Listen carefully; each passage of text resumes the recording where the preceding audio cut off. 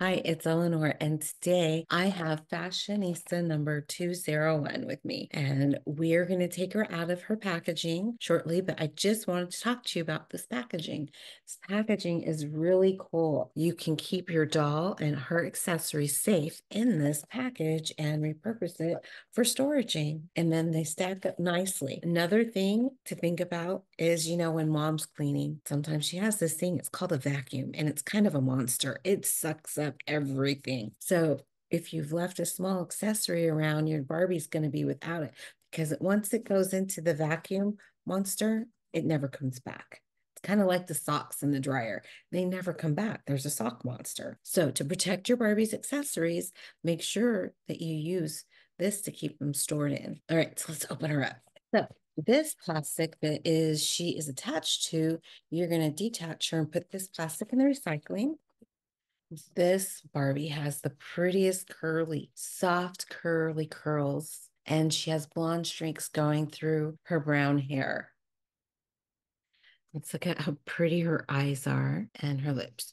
She has a necklace, and then her dress, t-shirt dress, has Velcro, so it's easy to change her. She has these cool boots, ankle boots, and they have hearts on the buckle on the sides. And they are real easy to put back on the doll. And then let's check out her outfit. So her dress says, let's come on this side.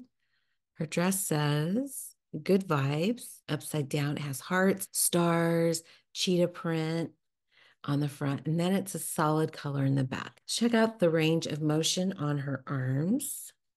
So one arm is straight, one arm is folded. And then for her to sit, you're just going to fold her legs like that. And then she is in the sitting position. And there's such pretty hair. Look at her hair. Okay, so then now that we've checked out all of her features, remember what we talked about earlier about her packaging that she came in so you don't lose any of her pretty accessories. We're going to put her back into that packaging. There's another monster that moms have when they're cleaning, and that is called the broom. So if your doll's accessories get caught by the broom and swept away, then she won't have her matching accessories anymore.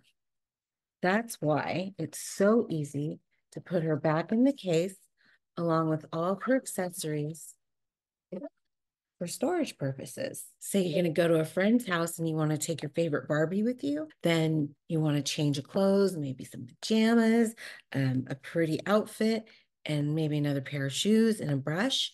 That you could fit all that in here. And then that way you won't come home missing any of your doll's accessories. This is Barbie Fashionista number 201, and her curls are gorgeous.